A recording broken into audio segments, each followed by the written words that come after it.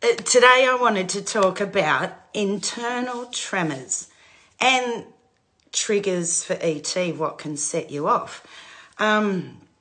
It's funny, I've told you before, I've had ET all my life. I turned 50 this year.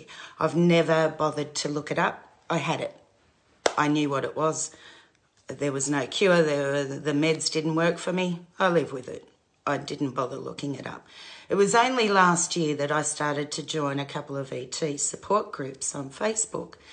And I would start seeing posts coming up about internal tremors. And I thought, what do they mean by internal tremors? Like, you either shake or you don't. Like, I couldn't understand it. And I'm thinking, I'm sorry, guys, but I was thinking, what are these guys on about?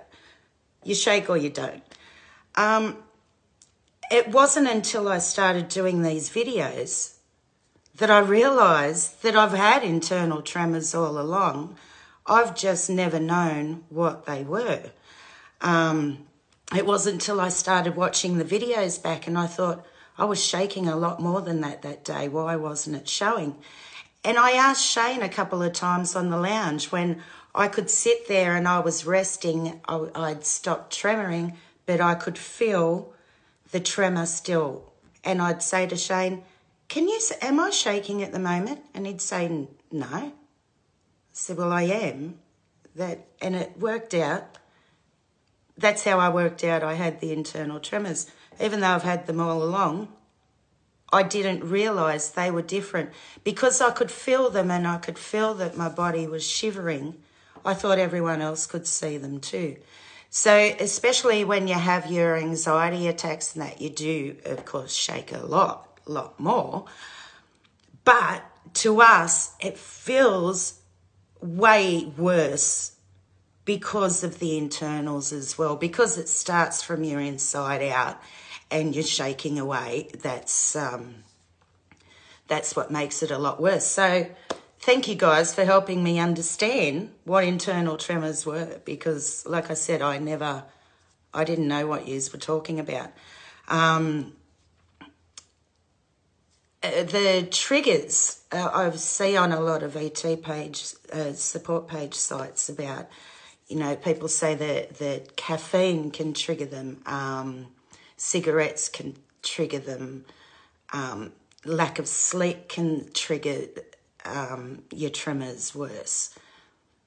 Whereas to me, none of that seems to affect me. I can have a cup of coffee just before I go to bed and I can fall asleep, not a problem. Those types of things seem to do the opposite with me. I am a smoker. I am slowing down really fast, guys, and I am going to quit soon. But cigarettes to me help calm me down when I'm in a big tremor. I think it's more the breathing that you do, but it helps to calm me down. The other night I was doing a lot of shaking and stuff and I was up nearly all night. I couldn't stop what I was doing. And I went to bed. I had to get up 2 hours later to take my daughter to work. That day I was exhausted, and you could tell in my video on Friday, because that was Wednesday night into Thursday. Friday I was still mentally, physically exhausted, drained. And you could tell as I was doing that video, that's why I kept having the blankouts. Over the weekend, I rested, I recovered, but it took me a couple of days to get over that. But when I went to sleep that night, even though I was overtired, I'd stayed up way too late, I wasn't really tremoring before I went to sleep. The next day, I was sort of calmish until that afternoon. That afternoon, big exhaustion hit me. I ended up going to bed real early that night.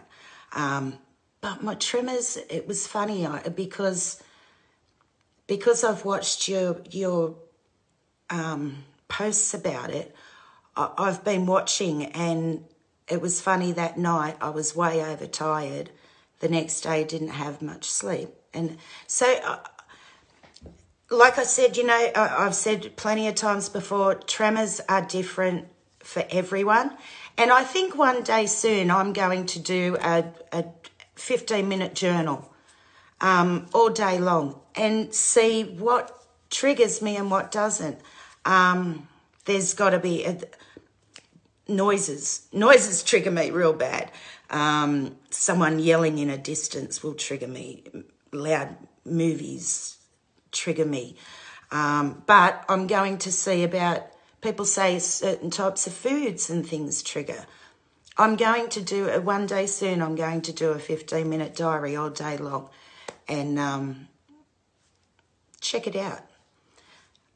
All right, guys. I didn't mean to go against anything what anyone's ever said. Like I've said, everyone's tremors are different. Everyone reacts to everything differently. That was just my story. I hope that helped in some way. You know what it's like? Oh, well, I'll just start talking. Okay, guys, have a great shaky week. See you on Friday. Take care till then. Stay safe. Love you all. Bye, guys.